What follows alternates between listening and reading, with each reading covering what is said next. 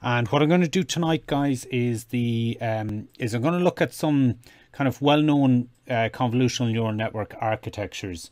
So I'll go through about 5 different architectures that are pretty famous. It's not them all by any stretch of the imagination, but they are very, very important ones. So to understand how architectures have progressed, we'll take a quick tour of significant architectures and kind of when they happened. These are all feed-forward classification or local and usually or localization type architectures. We're going to start with the LeNet, which is 1998, and then it's quite a jump. It's 14 years before we go to the AlexNet at 2012. Then we have some fairly quick progression there, 2014 again, and 2015. So these are some famous ones. It's not that nothing has come along since that or anything. There certainly has been a lot of work in architectures, but they're way too numerous to mention here. So don't assume that these are the only architectures. You know, there's way too many to go through in this lecture, but these 5 that I mentioned here, they're unlikely to be left out of any list. So that's why it's important maybe to go through them and just give you a flavor of the sort of things that people do architecturally with regard to these networks. So we'll start with the LeNet, which is named after Jan LeCun. By the way, most of these networks, obviously, if you read the original paper, they're not called the name that we give them here. It's normally that when they become so famous afterwards that they're given these kind of colloquial names. So the LeNet goes back to 1998. I think I mentioned in the last lecture. Jan LeCun, who's a big name in terms of deep learning. He works with Facebook, I think, now. But didn't at the time, obviously. This was the first kind of successful use of a convolutional neural network.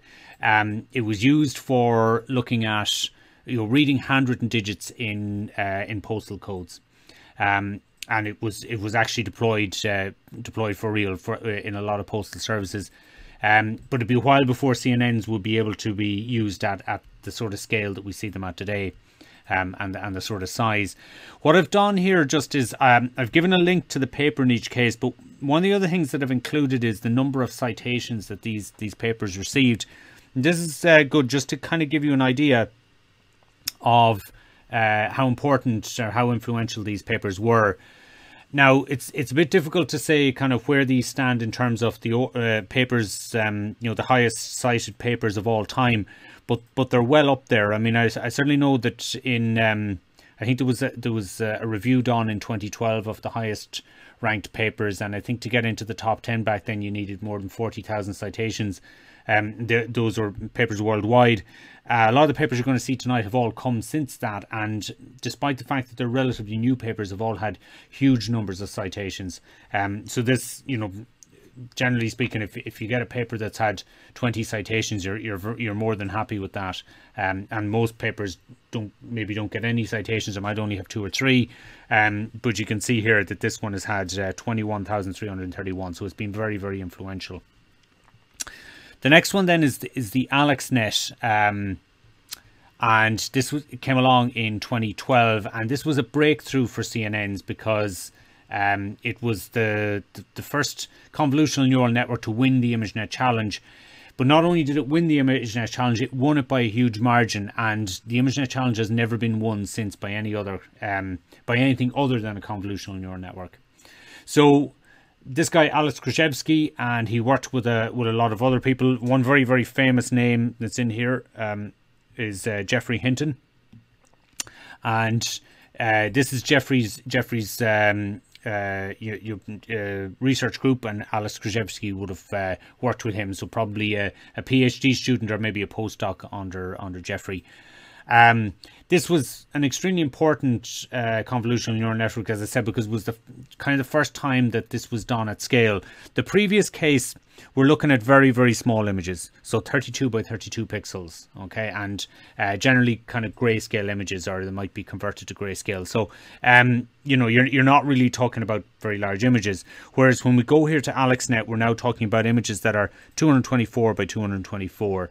So that's a significant jump, and obviously we're dealing with color images as well. Now, this looks much more complex. Well, it was a complex network, but it looks much more complex than it actually was here because of the fact that graphical processing units at the time, or graphics processing units, were not large enough in terms of memory to store the entire network on one GPU. That's partly because this was quite a sizable network, and also partly because of the fact that GPUs were just quite small at the time. So you can see here that what's happened is that they've had to split this up. You can see, well, maybe I'll use the highlighter here. You can see that they've had to split this up into two different sections over two GPUs in order to get this to work. Okay, so that's the reason for that. Just to give you an idea of the number of citations, 47,809 citations. That's obviously when I wrote down the number when I was writing a set of notes. So you probably, if you check on Google Scholar now, you'll see that citation number has probably gone up since even in the past few weeks. And that's because a huge amount of people will obviously be citing it as they go. Okay, so that was a hugely influential network. We can see the we can see that this is something I've forgotten the details of this. You can see that this is 227 by 227, whereas I said a minute ago that it was 224 by 224. Now I've forgotten just off the top of my head what the difference is that which was used, but as far as I know, it was 227. There was some reason why it was shown in the picture as different, and I knew it at the time I wrote the notes, and I've forgotten what it is now. So apologies for that. If I remember it, I'll put it in. So 227 by 227 by 3 as an input, and what they then have is each of these different layers along the way. So they have these 11 by 11 filters, and what happens is that they use these at a stride of 4, and so that's why this got dropped from 227 down to 55 in each of these cases. They then have this 3 by 3 filter at a stride of 2, and that brought it down to 27. And from there they use the 27s for a while, but then they do another max pooling operation here at a stride of 2 again, and that brings it down. That brought it from 27 down to 13. They stay at that until they eventually do a max pooling down to 6 by 6. So another 3 by 3 with a stride of 2. So you can see that they're kind of using they're using odd numbers there, and that allows them to use a 3 by 3 and a stride of 2. But we'll see that a lot of the filters that come along since tend to use even numbers, and usually use a max pooling off a 2 by 2 with a stride of 2 or something like that. What I'm going to do is maybe just we'll do a few calculations here just so that we kind of understand what happens at each of these layers. So I've made a note for myself to maybe determine how many parameters would be used at this layer, and how many what would be the size in terms of memory of the activation. So this layer, first of all, this 13 by 13 by 384, it's convolutional layer 3 as it's been named in this particular paper, and it's using 3 by 3. Sorry guys, I've lost my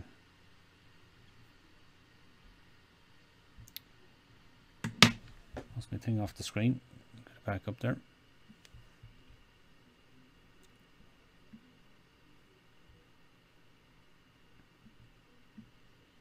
Okay, so it's they're using 3 by 3 filters, stride of 1 and a pad of 1.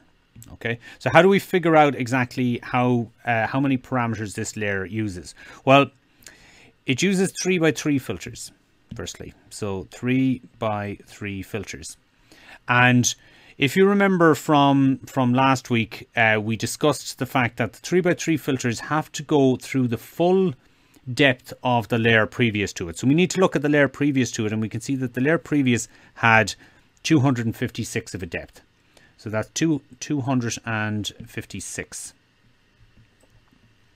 And we said that normally what we've done, and sometimes when you see the calculations for this, they leave out the bias simply because it's so small, but we'll include it here just for completeness. So we normally put in a bias at that point.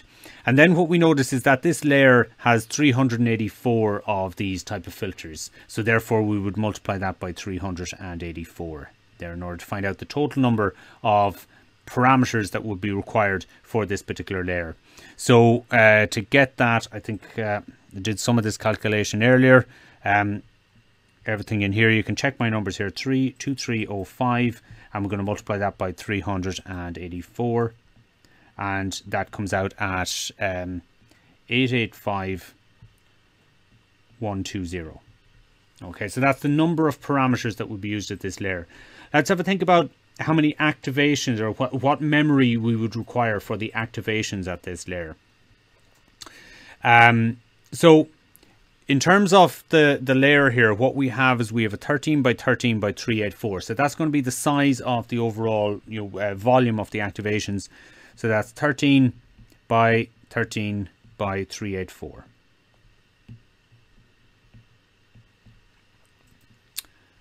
Okay, and I've done that calculation there, and it comes out as 64896.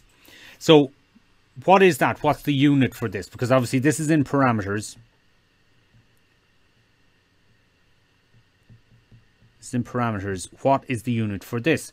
So it really depends. It's going to be in bytes, but it really depends on how many bits you have per activation. So if you have only 8 bits per activation, which would be quite small if you're not using, that would assume that you're only using integers, then this would be in bytes.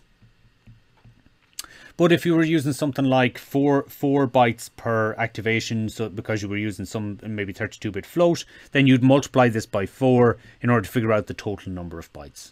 Okay, so if whenever you're looking at a situation like this, you need to see, well, how many of the activations am I going to have, and then what sort of memory do I require for each activation. The other thing to keep in mind here is that that's how many you would need for an activation, but we saw when we were doing backpropagation that you often had to retain those activations, and then you needed quite a bit of memory to deal with each of the different gradients and so on that come along the way. Whereas if you were just doing inference, this is all that you would require at this particular layer. So you might need twice this if you were dealing with, if you were doing your backpropagation and so on with regard to the amount of memory. One thing that we see generally is that we generally, as we go through the network at the early layers, we use fewer parameters, but we use more memory. And as we get later, we use more parameters, but less memory. Now, that's not a hard and fast rule, but certainly that seems to be mostly the case, particularly when we get up to these fully connected layers. So let's have a look at one of these fully connected layers and have a think about how many parameters that we would require. So we're going to look at this particular one here, which is a fully connected layer of 4096 neurons. So that's simply just 4096 neurons. But as we can see, that has to be connected to every one of the neurons in the previous layer. So in effect, what we have is 4096 by 4096. So in this case, we're going to have, I didn't actually do this calculation, so I'll do it now. So it's 4096 squared, and it comes out as a very big number, 16,777,216. So that's the number of parameters that would be required, and you're talking about nearly 17 million parameters. Okay, so that's going to be very, very large. So most of the parameters are up in these last few layers.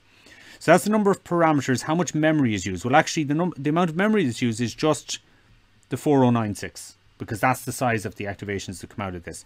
Because we've really reduced. We've reduced down the dimensionality down now to 4096 from what was much higher dimensions in the earlier layers. So 4096, and then is that bytes, or is it do we need 4 times that in order to determine the number of bytes? Again, that depends on your network and what size of parameter numbers that you're putting out. And of course, you can always take this and try and maybe quantize it later on to make a more efficient network in terms of that. Later on, we'll do an overall comparison of a lot of these networks in terms of how many parameters they needed, how much memory they used. So the parameters tells you straight away about how many calculations are required in order to do a single inference through it, and therefore also how long it's going to take to train it. Whereas the memory tells you about how much space it's going to take up, particularly important when it comes to something like inference, where you want to maybe put this on some form of an embedded system and try and have it doing inference. In most cases, a lot of these networks might be too big for an embedded system, and they might have to be done in the cloud.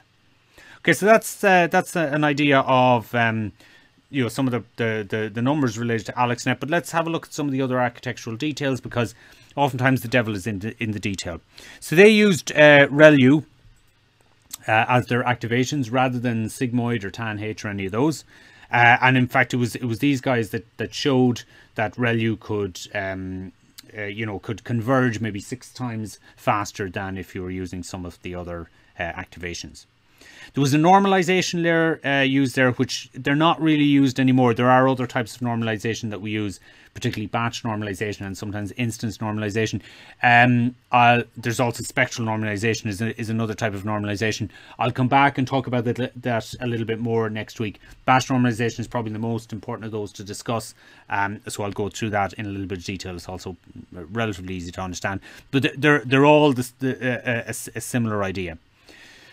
What they also used in order to win at this ImageNet challenge was they used 7 of these CNNs in parallel. And so what would happen is you'd put the images through 7 of these. It wasn't 7 copies, it was 7 individually trained ones. And because of the stochasticity of the training mechanisms where it's using stochastic gradient descent, you end up with a situation where each one of these is giving out slightly different results. So a little bit like we saw with the random forest idea. And from that, you can normally get yourself a few extra % in terms of the overall result. So they use 7 of these as an ensemble.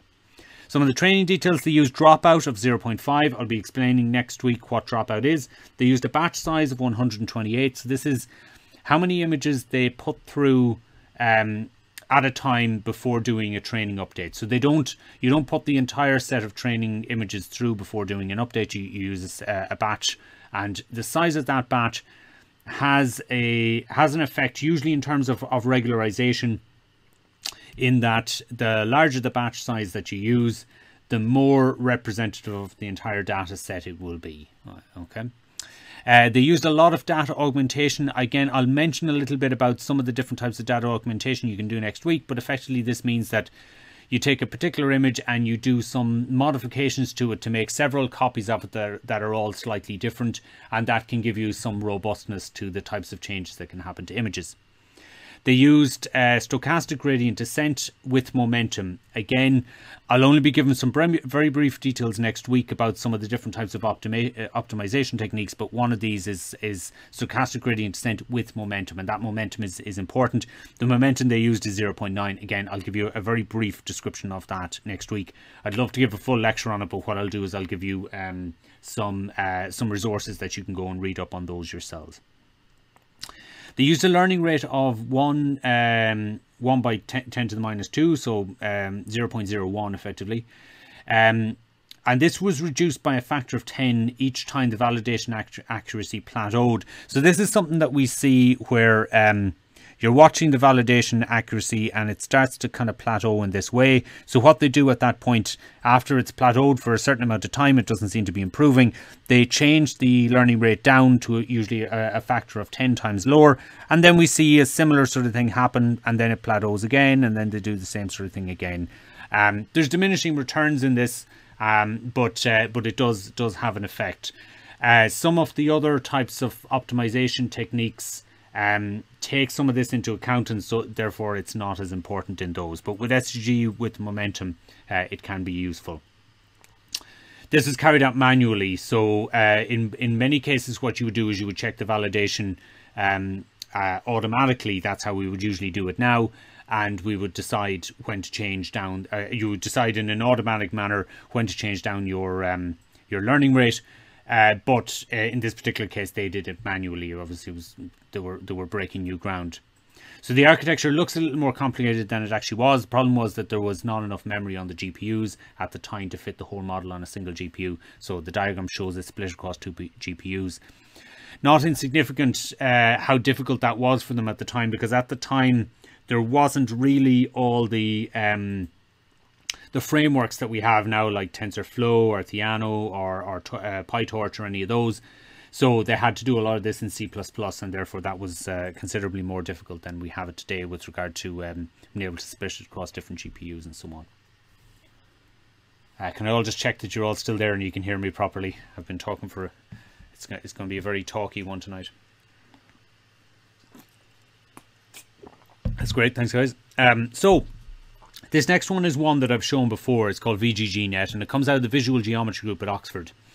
For any of you that some of you did the multiple view geometry with me last year, and some of you will be doing it next semester with me as well. The principal book in multiple view geometry, one of the co-authors of that is Andrew Zisserman, who's this guy here.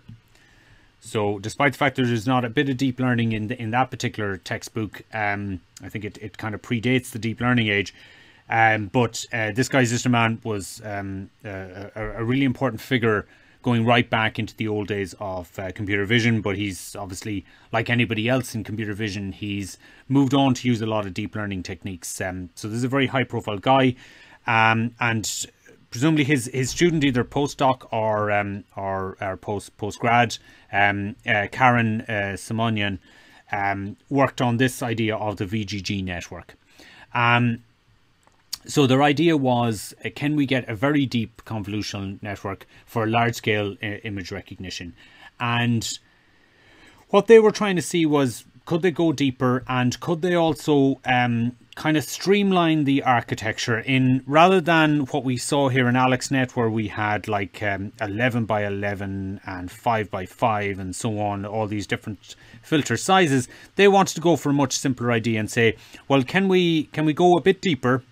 And can we use all 3x3 conv filters with a stride of 1 and use 2x2 max pooling? So much simpler in terms of describing the network. It doesn't mean it's simpler in terms of its the complexity of the number of parameters and so on that's involved. Indeed, this was a very large network in terms of number of parameters. They started with an input of 224 by 224. And it's actually this 224 and this 224 is what I meant to look at, and by 3, obviously. So these are color images, and what you can see is that they've changed that to 224 by 224 by 64 first of all. Then they resized down, so they've resized by half with that pooling to 112 by 112, with 128 as their as the thing. So you can see that this has gone 64, 128, 256, 512, and so on. So it's that they're doubling the depth in most of the cases, and they're resizing down to half the resolution in both X and Y. Okay. Now they normally go through a few convolutional layers, as you can see here, before each downsampling. So again, quite a simple idea of this. They've used 224 and 224 by 224 as an input, and the reason that they've done that is that when you do a divide by 2 and a divide by 2 and a divide by 2, it allows you quite a number of divide by 2s before you end up with an odd number. The odd number here being the 7 by 7 that they eventually end up with here. Okay, so that 7 by 7 then, which they have a 7 by 7 by 512, is obviously a very small size that they've worked it down to a very small dimensionality, 7 by 7 by 512, which they then change into 1 by 1,000, 1 by 1 by 1,000, which is where they want to work to in order to get to their classification, which is the 1,000 classes of ImageNet, which is what they want to check it against. Very, very important network. They tried a number of different ones, 11 up to 19. The most important of these were 16 and 19, which were the two quite popular ones. The ones that were winning are coming very close to winning the ImageNet. So they came second in the classification, which is probably the most important category on ImageNet, but they came first in localization. So it wasn't a clear winner across the board in that particular year. You can see how influential this paper has been. Almost 28,000 citations, and that's for a paper that's come out only 5 years ago. That's an enormous number of citations in that short amount of time. So it does just show how important this network has been. It does have a few problems. One of which is it uses an absolutely enormous number of parameters. So because of that, and also actually it uses quite a bit of memory too. So because the number of parameters and the amount of memory, it's not really a good system if you wanted to deploy this on something like an embedded system. Okay, you probably steer clear of it, but we do use it. In fact, I'm toying with this for your next assignment. I'll probably get you to use a VGG network. If I specify which network I'm going to get you to use, I'll probably get you to use one of these, and it'll be a pre-trained network. And it's simply because it's quite easy to deal with, and then look at the other things that I want you to look at. So various steps were tried, and while 19 layers was the best, it was only a small improvement on 16 layers. So 16 layers might be the optimum given the fact that it uses a bit less memory and so on. You can see the difference there in numbers of parameters: 138 million versus 144 million.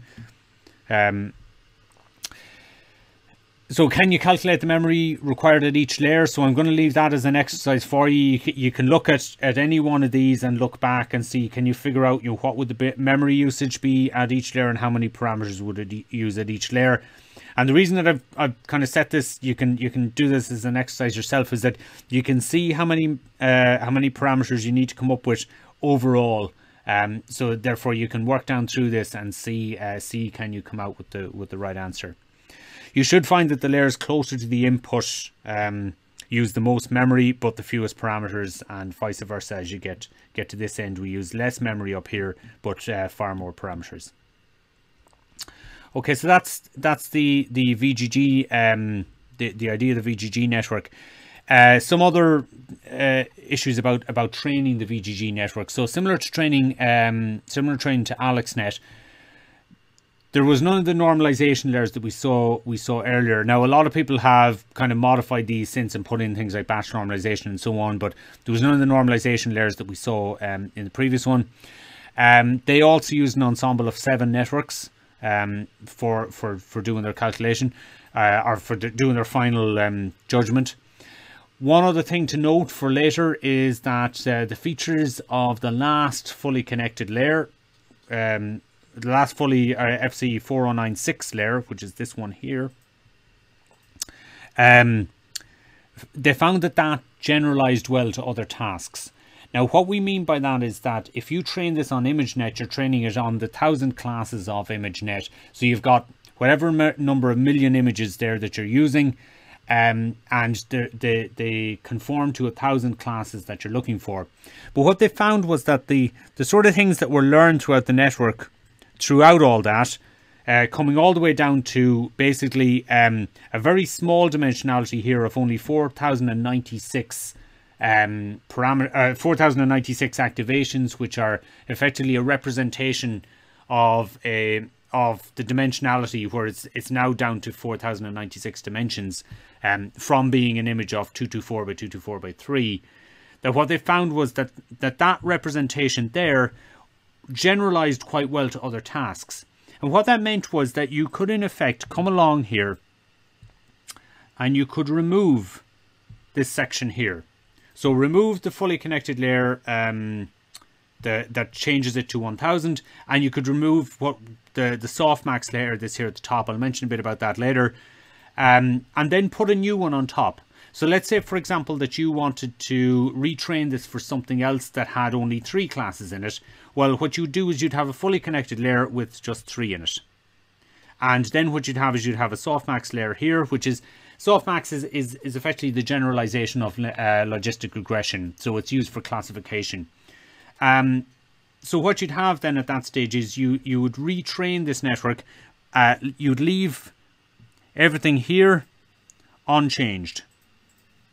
Sorry, and including this section, you'd leave all that unchanged, and what you would do. So in other words, you wouldn't retrain those layers, but you would retrain the ones in the red box here. Not retrain them; you'd actually usually replace them with a new initialization and train them from scratch. And what that would do is it would basically say that even though the images that you were now training on might be very different from the original, might be a different sort of thing that you're looking for than ImageNet classes, that what those early layers learned generalized well to other tasks. Now that's useful because it's useful for this technique which we call transfer learning, which I've just described to you there. And that's what I plan to get you to do as part of your second assignment, is to take a pre-trained network, It takes weeks to train these networks, and it would take you even longer if you don't have a GPU. So I don't really want to give you that as an assignment. So instead, what we're going to have as an assignment is that you're going to fine-tune or transfer learn to some other task that we want to do, and you're going to reuse the part of the network that that has already generalized quite well. So that's the plan for that, and that's the idea of transfer learning. Now the next one is called GoogLeNet, and by the time we've got to this, we're running into a problem that you can't even really show the full network, or you can't show it very well on a slide. You can see some of these boxes are so small, there's no possible way that you could read them. I'll show you them in a bit more detail in a moment. Now this is also often known as Inception. Okay, and we might think of this as Inception version 1.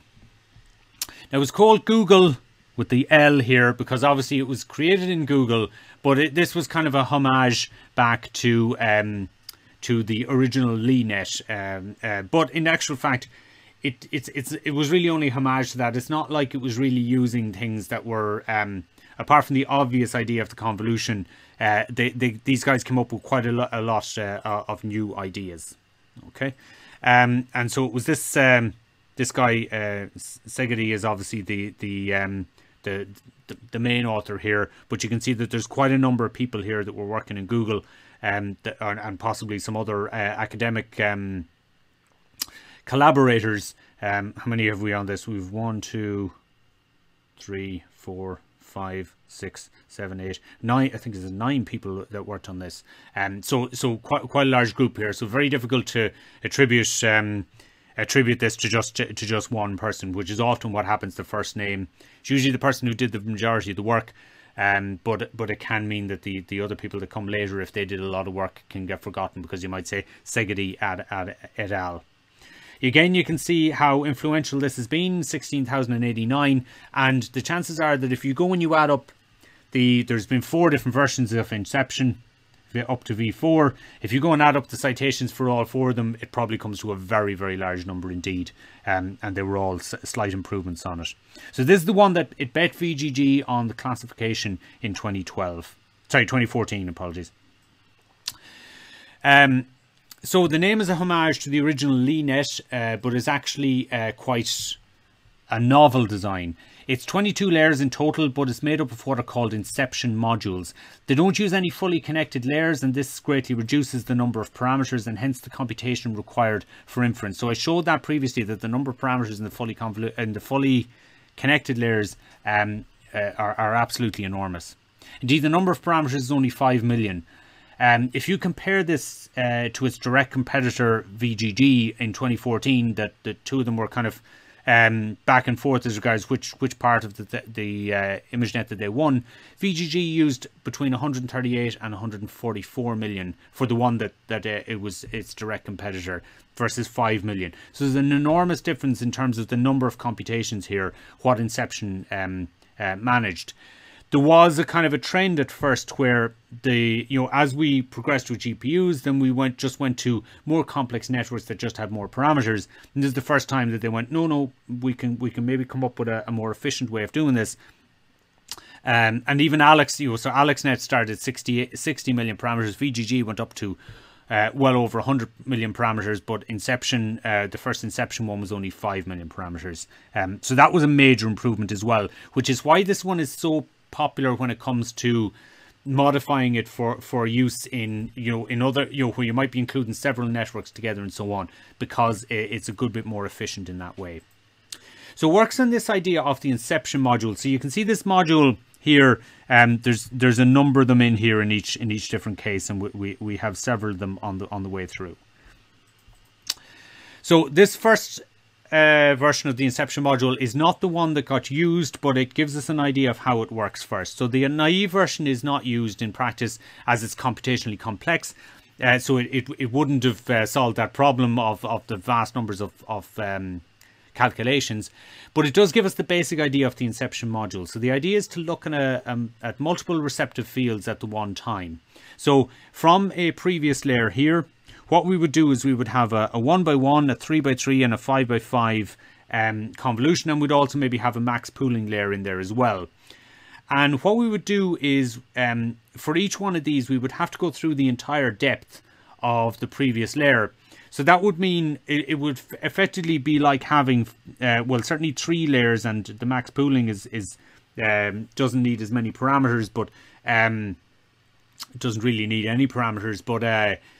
But we can see here that for each of these 3, it's like having 3 separate layers. And what we then do is we concatenate them. So whatever number of these that we wanted, let's say we wanted 256 of them, what we would end up with is a depth here of 256, and another 256, and another 256 on top of that after we concatenate them all on top, and then whatever comes from the max pooling. So the problem with that is that required a huge number of calculations. And so what they decided to do first was they decided to say, let's change down, let's do a dimensionality reduction after each layer, do a dimensionality reduction before we then send it into these 3 ones here. And overall, then we'll get a gain from the fact that we're looking at it at different receptive fields. So we'll see slightly different things, but the dimensionality reduction before that will take care of the fact that you know, that we're using quite we'll be using quite a lot of parameters. So that's the idea of what they did. So they did a series of 1-by-1 convolutions here and here. They didn't have to do that for the 1-by-1 convolution here, obviously, but they did have to do it for these 3-by-3 and 5-by-5. And they could then decide, well, how many of these did they want? So they could have a smaller depth overall from the previous layer that's coming in, so that when they all get concatenated together, they kind of go back up to the same, maybe the same depth that they originally started with, or whatever depth that they wanted on the output. So the version opposite is used instead. Here 1-by-1 convolutions are used before the 3-by-3 and 5-by-5, so as to reduce the depth of these and hence the number of calculations. Now, these 1-by-1 convolutions, people get confused by them a lot as to what would be the point of them. But remember that the 1-by-1 convolutions still go through the entire depth. So it's not like 1-by-1 convolutions only have a single parameter. If the depth from the previous one was 256, these are 1-by-1 by 256. And what they do is they go through the entire set for that particular pixel position and do a calculation for it. And then the number of those filters that we have gives us our next step that we're going to have. So 1-by-1 convolution is a means to reduce the dimensionality, hopefully without losing important information. So we reduce the dimensionality, but we don't reduce the x and y coordinates here. In effect, what it does is it combines responses, which is basically a linear combination of the responses, and then it puts them through a non-linearity. So there's a lot of complexity in there. By complexity, I mean in terms of the complexity of the function that we're trying to model. And it does that from the layer below and into combined responses, but only over a single pixel and then throughout the full depth. So this turned out to be a much more, it turned out to be very powerful, but also turned out to be quite efficient in terms of its number of parameters that it was using. Okay, the specifics of how many of each of these, you can find that detail, but again, people have tweaked that over time to come up with different types of ones. This idea of taking reducing the dimensionality, it's called a bottleneck. So it's the idea of pushing it into, you can kind of think of it as pushing it into a bottleneck. So this is very efficient and produces far fewer operations and uses far fewer parameters as well. It bet VGGNet overall in the ImageNet challenge, despite using only 5 million parameters to the VGG's 138 to 144 million parameters. You may think that given that VGG would then be forgotten about, but actually, and most of the time the kind of second place architectures did kind of get forgotten about. But VGG was such a simple idea that it was a very important one, so that's why it still has a huge number of citations. Okay, so what happened here, this paper ResNet by Keming He and his collaborators, they wanted to know whether depth, whether an increase in depth made a difference to the training, because this assumption that if we have more depth, we have more layers, and therefore we have more changes in representation that can take place, and therefore presumably the more depth we have, if we just keep going to deeper and deeper networks, that must surely improve the situation.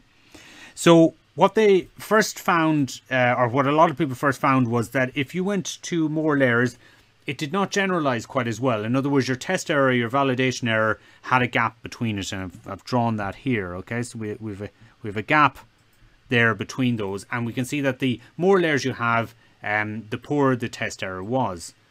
So this seemed unusual, and they assumed that it just wasn't, it was maybe overfitting to the data, but then they checked it against, they looked at the training error, and they found that even the training error was worse at when you had more layers like this. So what was going on? Now, there are a number of things that can happen. One is the thing that we call vanishing gradients. By the way, just before I go on to the next slide, you can see that there's a very sudden drop here in both of these at a particular point. That's just due to a change in the learning rate, as we showed earlier. Do you remember when I said earlier we had a kind of a leveling out, and then we do that again, and we do it again, and we see this with the training error. So that's all that is, but you can still see the gap that's happening between them. So the initial assumption is that this is something to do with vanishing gradient, and indeed this is what ResNet has become famous for, even though in their own paper they actually said that they didn't have a problem, that the 56 layer model did not necessarily have a problem with the with vanishing gradients. But nonetheless, it does solve this particular problem. Now, they had some other ideas about what might be happening and their solution to it, but nonetheless, it's actually become far more famous for just solving the vanishing, or one of the solutions to the vanishing gradient problem. And it has also meant that you can go to really extreme depths as well. So we previously mentioned this vanishing gradient problem, and the idea of the vanishing gradient was that as your gradient is coming back through each of the functions, you had to multiply the upstream gradient by the local gradient that you were calculating. And if the local gradient was 0 at any point, that meant that when it was an upstream gradient for the next thing down the stream, you then had 0 gradient coming in. It didn't matter what the local gradient was, it was multiplied by 0. And what could happen was that as these gradients got smaller and smaller, they got choked off, and therefore in very deep networks it was very difficult to back propagate from the loss function all the way back through the network down to the bottom. And for that to continue, because it really only had, you only had to get into a bad place somewhere in your training for this to happen and not be able to recover from it. If you have 0 gradient at any point, it's very difficult to learn from that, so you can't really learn your way out. It's kind of the end of it. So during backpropagation, if the gradient becomes vanishingly small at some point in the network, then we choke off the gradient flowing back to earlier parts of the network. The ResNet architecture gets around this problem by having skip connections every few layers, and this allows the gradient to flow back. It should be noted, as I said, that the original paper suggested there are other reasons for the poor performance of deeper layers than simply the vanishing gradient problem, and they show that even when the gradient does not vanish, deeper nets perform worse if they are not residual. Using this ResNet idea, when they used the ResNet idea, it did seem to solve those problems. They make conjectures on other reasons, but they leave the work for later research, and I didn't follow that particular line of research as to where they went or whether they did later work on it. ResNets have, as I say, become associated with solving the vanishing gradient problem, because they certainly will solve that. There are other things that solve it as well. Batch normalization is very good for that, but this was one particular mechanism that they used. So below is a 34 layer ResNet. But they did create examples that were 50 layers, 101 layers, 152 layers, and so on. I think they probably got tired at that stage. We're showing a 34 layer network, but I think even that, it's not showing all 34 layers. You just couldn't show it all on the one slide. So what you can see here is that there's a huge amount of repetition goes on. So this looks like a much simpler network than we saw with something like Inception. And you can see that there are these skip connections here, and these are effectively a straight, you can think of them like almost like a wire. You know, there's a straight through connection between these different points. So it looks like a bypass, but it's not exactly because of how they're connected in. Should obviously give them credit. 32,697 citations for a network, for a paper that came out in 2015. So let's have a look at the network now. They tend to do things right to left and top to bottom. So that's where this diagram has come. I actually flipped this diagram to make it look a bit more like we're used to seeing. But what we're assuming here is that we're coming from the input here to the output. And this is each one of these, right? So what they have is usually like a convolutional layer here, a convolutional layer here. They've got ReLUs in between as their activations. What they do is they take the input here, they bring it around like that, and they add it into whatever comes through the convolutional layers. So the idea behind the residual block is that the standard convolutional block h of x can be replaced by simply learning to determine how h of x differs from the input. So what you basically do is you learn what you want to learn, but you say, well, okay, I only want to learn the important difference between my input and what my backpropagation algorithm or my loss function says that I really need to be at this point. So this is what we call the residual. So we take our input image or activations that we have and we only learn the difference, which we call the residual. So this is given by h of x equals f of x, the residual plus the input. So we really only want to learn f of x, and we call that the residual. Now the idea here is that if we get, remember back propagation, right? So if we get to here and we find that something in here has given a zero gradient, okay? The problem that we run into there is that in the previous cases, we couldn't really back propagate through those layers very easily, okay? But in this current case, if we find that what we've learned there chokes off the gradient and therefore is not particularly useful, then we can just go straight around the blockage there, because there's you basically just have an identity here which is just 1, so therefore there's the derivative with respect to it is basically just the gradient just sails around this and goes to the previous layer. Okay, so that means that effectively you have a bypass of anywhere where the gradient goes to 0. If it doesn't, and we learn something useful in this layer, then the gradient can also pass straight through there as well, and the two gradients meet at the other side and combine. So as can be seen in the diagram opposite, if the convolutions learn nothing, then x is left unchanged, but if it learns that it needs to change x, then this will be learned as the residual f of x. If during the backprop the gradient is choked off in the actions of a particular layer, then the gradient can still flow around the identity x. This means that while the gradient may be 0 for some section of the network, it does not affect unrelated layers below it.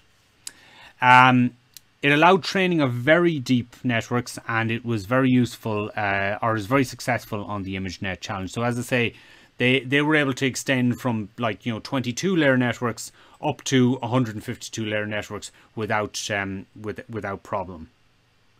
And it won in, I think, 2015.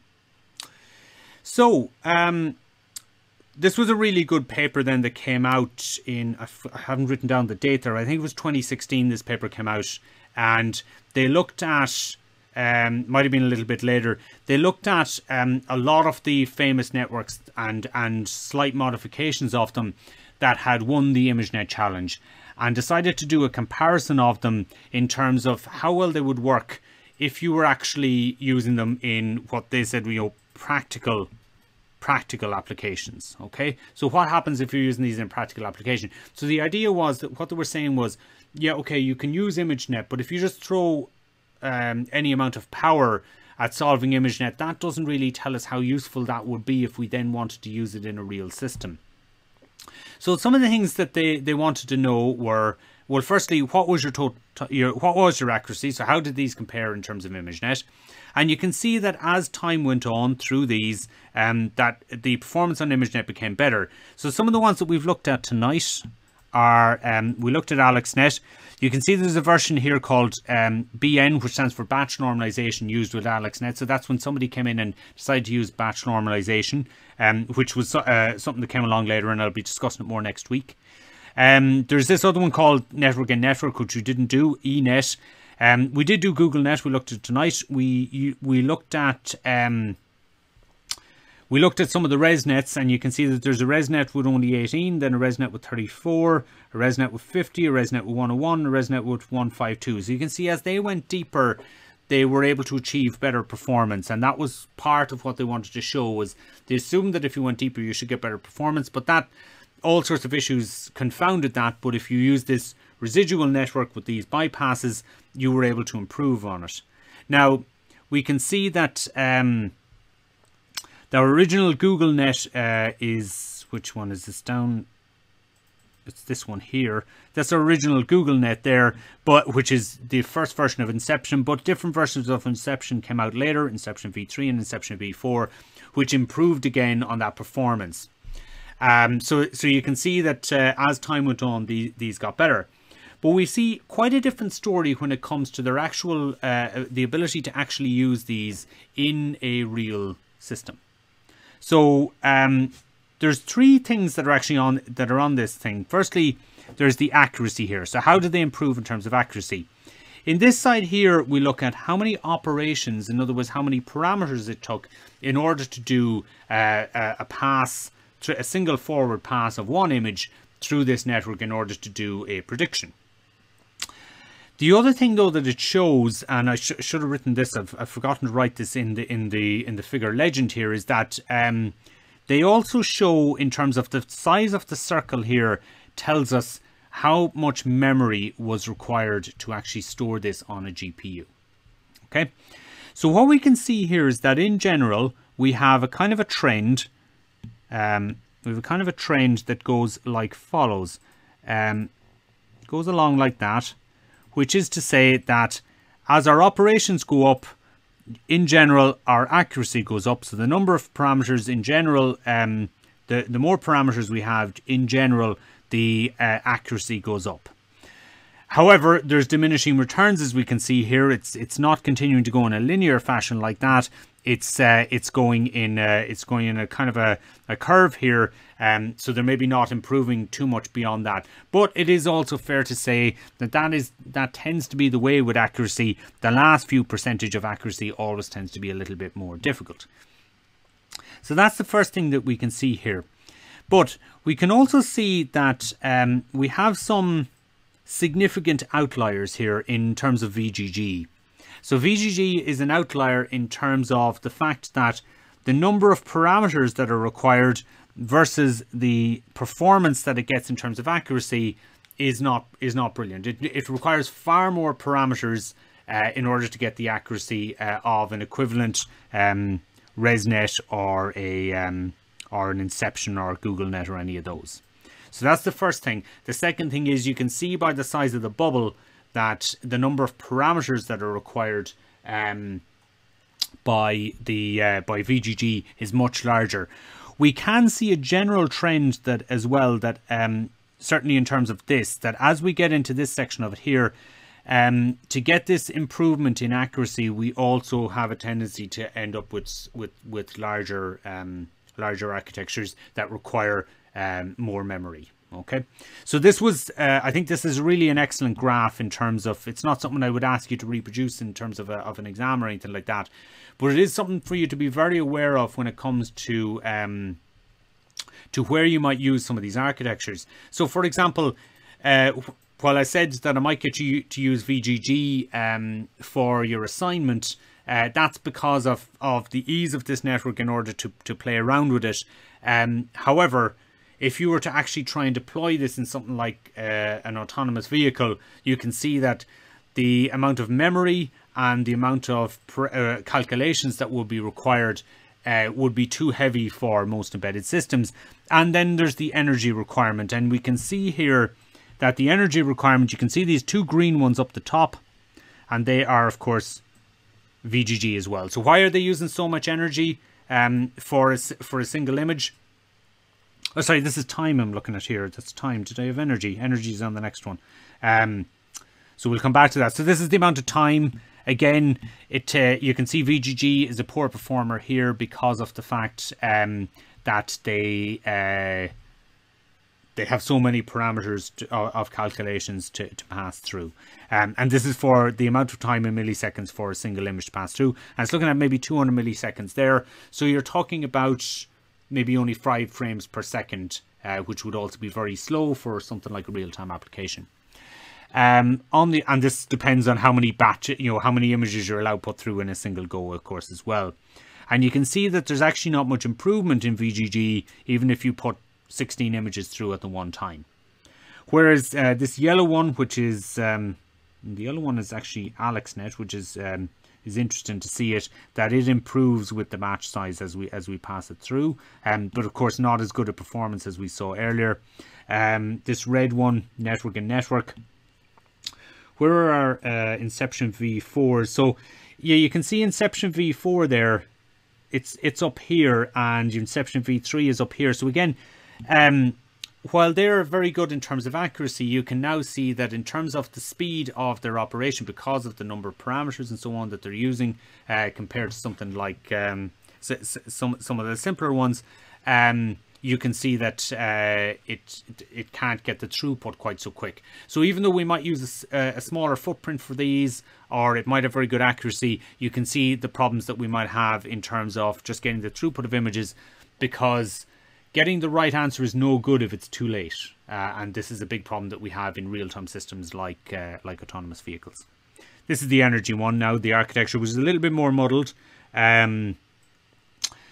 VGG and ResNet, which is the amount of power per batch size, the net power consumption that it's going to use. And you can see here that they're kind of much of a muchness. They're a little bit all over the place, so it's a little bit difficult. And you know, it's not as easy to determine, obviously, for this how much actual energy is going to be consumed for these networks, because there's a little bit more complexity to it than simply just looking at the number of parameters. There's no guarantee that the number of you can only do a certain number of calculations within a particular time, and that's where we see a little bit more complexity here in terms of how much energy is used for each one of these. Do bear in mind that this is looking at the energy compared to the size of the batch. It doesn't tell the tale of what the amount of energy per minute might be, or the amount of energy per image that we might be getting, you know, if we were looking at number of frames. So if we wanted to put a second of information, you know, maybe 30 frames or 60 frames through, this doesn't quite answer that question. You'd have to do a little bit more manipulation in order to figure that out. Okay, but you can see there that obviously there's a little bit of thought to be put into that if we were to actually use them. So I'm going to end tonight on a slightly different note from where we've been going previously, but one of the things that I wanted to explain was how we get from these neural networks, which are very complex, to doing something like a classifier that literally just tells you, okay, it's a dog, it's a cat, it's a pedestrian, it's a cyclist. How do we do that? So in general, what I'm going to show you now, obviously I haven't shown a convolutional neural network here, but I'm basically showing, you know, this section here basically represents my overall neural network. We end up coming down to a fully connected layer. So you'll see most of those had fully connected layer, fully connected layer, fully connected layer, and then they had their output. So you can assume that these networks go way back here in terms of depth, and they might have convolutional layers and so on. Now the idea is that, let's say we have three things, so I'll just make them up here on the spot. We have road, pixels, we have, or you know, we want to recognize a road, we want to recognize traffic light. Actually, what we'll do is we'll think about the problem that I'm planning on giving you, which is, well, sorry, yeah, I was going to get you to do different road signs. So let's say stop sign, yield, and maybe no sign as three examples. Now what you can see here is that for each one of these is attached to every one of these here. Okay, so it's its own little classification that's there, and what we've got to be able to do is we've got to be able to say, well, okay, which one of these came out the most convinced that it has the right answer, and what we would need to be able to see is that it was higher than either of these two if we were to say that it's the stop sign. So that's the idea, and they all have each of their own parameters. So while this one here has its own set of parameters that go to each one of these, from there on back the way it shares the parameters with everything else.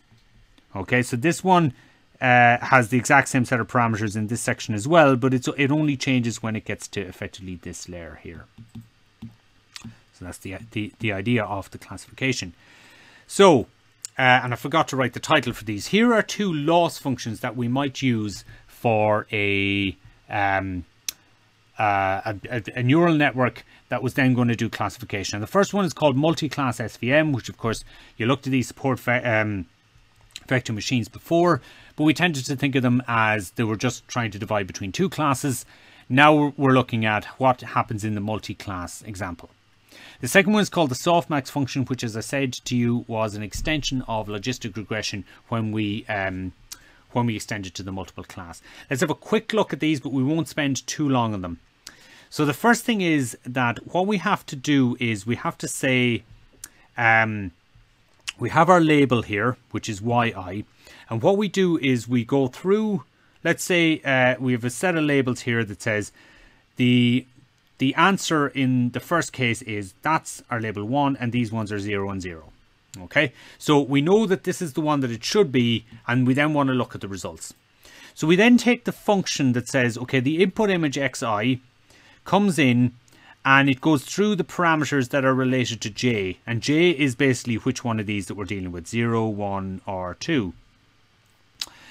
Now the thing is that the weights for any particular version of this will be mostly the same apart from these last few. Okay, so these last few weights here will be different, but everything that goes before it will be the same. So that's why we specify the function and we specify the weights, but actually most of those weights will be the same apart from the last few that make the determination. And what we do is for each of the others, so let's say for example we have a stop sign in this particular case. What we do is we compare it to whatever output we get for the yield sign and for the no sign. Okay, so we run through two of these in this particular case, and we compare the one that we get for the stop sign with the ones that we get for the yield sign, and then we compare it with the stop sign with the no sign. And what we want is that we want the difference between those two to be basically if it's the stop sign that's the higher number, when we subtract it from this number we'll get an overall negative number. And if we have a negative number and we're using a max function, then 0 will be bigger than that negative number, and therefore we will add 0 to our overall loss. So the idea is that if we've got the right if the output from the stop sign, which is the correct one, is bigger than the other one in each case, then we add nothing to the loss.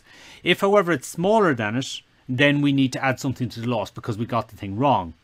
What we might want to do in SVM is we might want to have a bit of a margin of error. We might want to say, well, the stop sign has to be bigger by a certain margin before, and otherwise we will give it some loss, and therefore we add a margin into this. Now we give that margin as delta. You may remember in the SVM when we looked at it, we gave that just as a value of 1. And if you remember, we didn't mean that we wanted the margin always to be 1. We used the value 1 because it was the identity for multiplication. And we used this section over here, which was the size of the weights, as a mechanism to maximize the margin. So it effectively got multiplied by that 1. However, we've a little symbol delta here to suggest that we might use a value other than 1. Now many people will just put in a value of 1 there, and that's usually fine. However, you may remember from SVM that rather than lambda, we actually had a value over here, which was a value of c, which is kind of just the same as 1 over lambda. So you might say, well, just using lambda here, that makes no odds. Where it does make a change, however, is that when we're maximizing the margin, the parameters that we're concerned about are these ones here. Okay, so these parameters basically in this section here. We're not concerned about the rest of the parameters for maximizing the margin. However, this is being used as an overall regularization term. So basically that value of lambda then affects the overall generalization of our network. So remember, regularization is used to generalize the network so that it's not overfitting. So now we've this multitasking, this lambda value, and remember it's a hyperparameter, so we pick some value for that. So because it's multitasking, if we pick a value that suits us for our over underfitting, that might affect our ability to get the margin that we want. If on the other hand we compromise, if we choose that lambda value purely for maximizing our margin, that might compromise our over or underfitting. So therefore, that's why we have this extra parameter here, the delta, because it allows us to tweak that a little bit and say, okay, it's not so important what your value of lambda is. If we want to maximize the margin, we can set this value of delta to maybe something bigger than 1 or smaller than 1, so that we can then have this lambda concentrate a little bit more on being a regularizer for the network. So that's the idea there, and this is how it works. And as you can see, we do this for the stop versus yield, and then because of this addition here, we then do it for the stop versus no sign. And of course, if we had 1,000 of these categories, we would do we'd run through 1,000 of these, or 999 of them, because obviously we don't include the one that's the label. And then we have this summation that says we'll do this for each of the samples that you're putting through. So whatever many samples you have in your batch, this would be the size of the batch, or it would be the size of the entire data set, depending on which you were doing. Mostly this would be a batch. So that's how we use multi-class SVM. We can also use logistic regression, as we did previously, for classification. Looks like a bit more complex of a function, but effectively you're using the log function because of the fact that this is a non-convex function. And we have here you can kind of see the kind of idea of the sigma here again, where we put the sigmoid, where we get our function for the label that we're interested in, and we compare that to the sum of all of the other ones put together. And we divide one into the other, and then we get the log of that to see where we are. Once again, we can do a kind of regularization on this over the parameters, and again we have to do it over all of the layers. So again, this uses a similar idea. So this basically takes our logistic regression idea and then says, well, okay, how would this deal with the situation where we had multiple outputs? So for example, in this particular case, let's say for example we had something like 0.5 for this. So in other words, we're 0.5 sure it was the stop sign, but we might be something like 0.4 here on this one and 0.3 here on this one. Now if you look at that, that doesn't add up to 1, and it needs to. So what we would do is we would have our 0.5 here, obviously with the exponential involved, and you'd have the 0.5 plus the 0.4 plus the 0.3, so that we're making sure to basically do a normalization here on the bottom, so that we then get an idea of not just how sure is this of its answer, but how sure is it in comparison to the other answers. So it's just using a slightly different idea really in terms of how to determine this. Okay. And that's pretty much it for tonight. I've had 2 sets of, oh yeah, I had the references there, and I'd remove that. So this is some of our acknowledgements for tonight. So Ian Goodfellow, Yoshua Benjo, and Aaron Corville, who obviously wrote the deep learning book, and that is available online. Francois Chalet, the deep learning with Python, he's the guy that developed Keras, as I said, and again has written a very good book. The CS231N from Stanford, that's their course there. It's in the most recent version is delivered by Fifi Lee. Fifi Lee is the main lady there. Justin Johnson and Serena Yuang are 2 of the people who deliver the module, and Andrew Karpathy, who now works for Tesla wrote most of the notes when he was there at Stanford.